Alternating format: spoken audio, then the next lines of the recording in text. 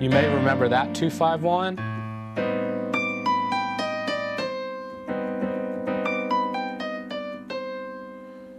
Now, the whole thing about this is you can't use these exact same notes. It's a relation. So when I use them, we want to go to the D sharp 9. I just did it over a B sharp 9.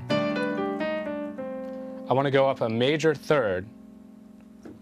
So over the A half diminished, I really just went up a fourth.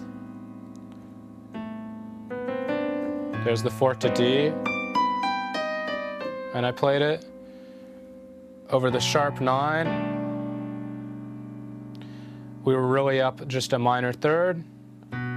Here's the major, here's the minor.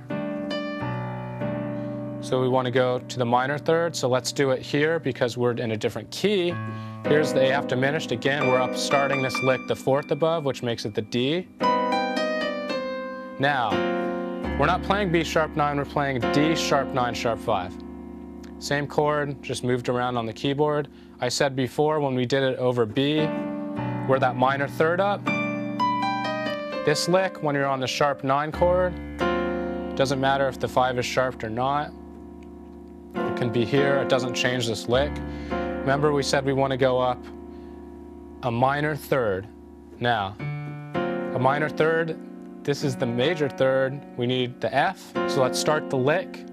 Instead of this one, which worked over B, we need to start on F and do the same thing. We're going to go F, D, B flat, G flat, F.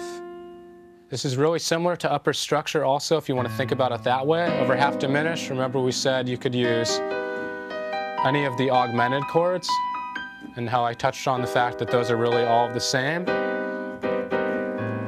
As upper structure, well, this is where this lick comes from. We're just putting the D on, so you can think of it as G major. It's combining, and then there's that augmented chord as well. For sharp 9, I want a minor above from the D, which is F. There's that minor third above. Now I want to make a major triad.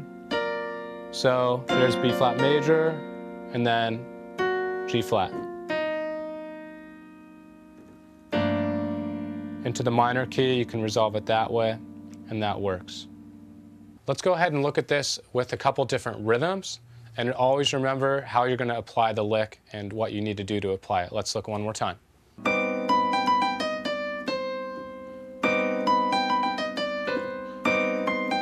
Those are the two different ones.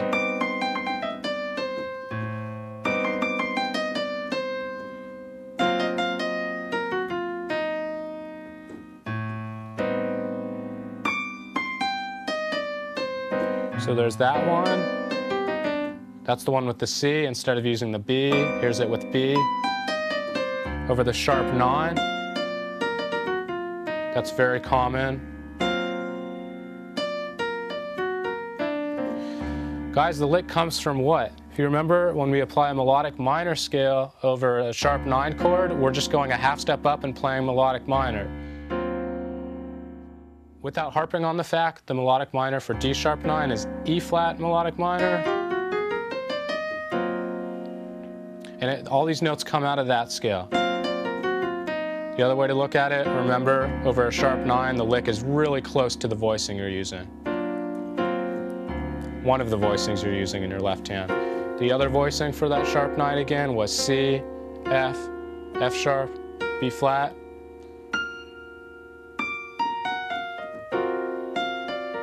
It also has some of those top notes in it.